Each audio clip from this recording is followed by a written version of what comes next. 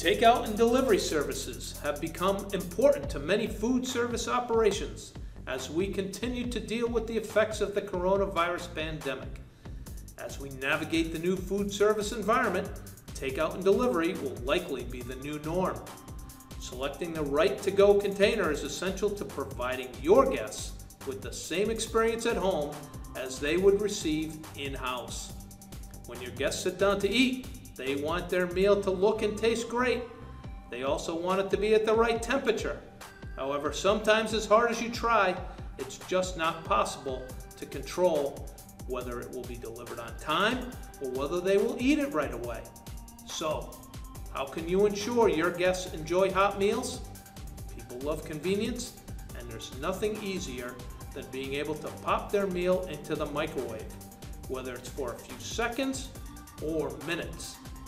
Microwave-safe containers allow your guests to quickly and easily reheat their meal at home without having to transfer containers, dirtying more dishes, or requiring any other thought. Takeout containers come in a variety of materials, from plastic to styrofoam to aluminum or paper. However, not all are heat tolerant or safe for use in the microwave. This often has people asking, is this container safe for the microwave?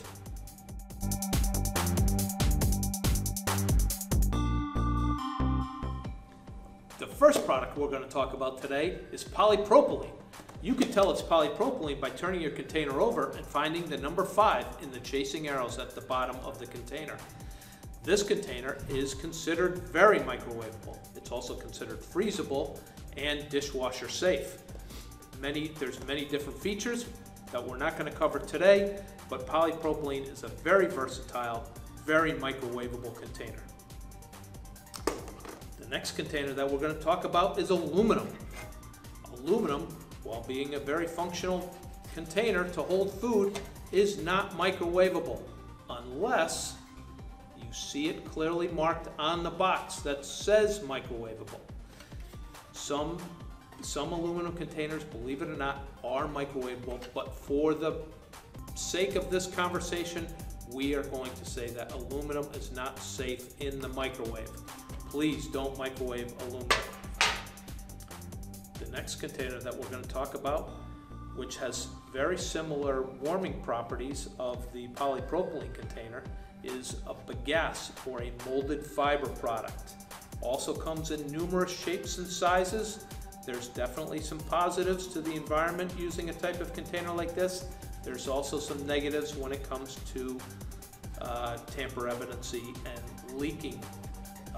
But very safe in the microwave, not a problem. Also many of them can go in the oven.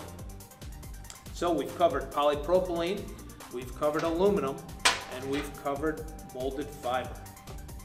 Now we're going to come to paperboard, which is commonly, you get soup in paperboard containers. It could come with a poly lining, it could come with a PLA lining. They should not go into the microwave. They are designed to have hot coffee, hot soup poured into them, but that is at a specific temperature.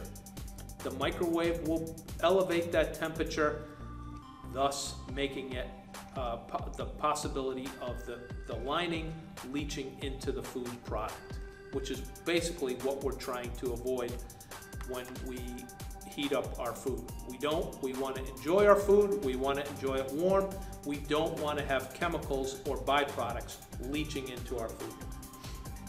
So the next item that we're going to talk about is styrofoam. Styrofoam comes in many varieties that fast food operators use to get food safely out the door. However, when you get your burger home, when you get your frozen chicken home, it should not be placed into the microwave. The microwave is too hot, and it will allow the leaching of byproducts inside these styrofoam products that possibly could leach into your food. Please do not microwave styrofoam. There's also a very good possibility that it's going to melt and get deformed, and if you have a soggy product, it's going to leak all over your microwave. Another negative. So, We are not going to microwave coffee cups, soup cups, paperboard containers, aluminum, or styrofoam. So far, we are going to microwave polypropylene. Number 5, molded fiber. No number, but you can tell because it looks like cardboard. Coming down to the last one, PET, number 1 plastic. Great for holding cold drinks, Coke bottles, water bottles, sodas, juices, smoothies.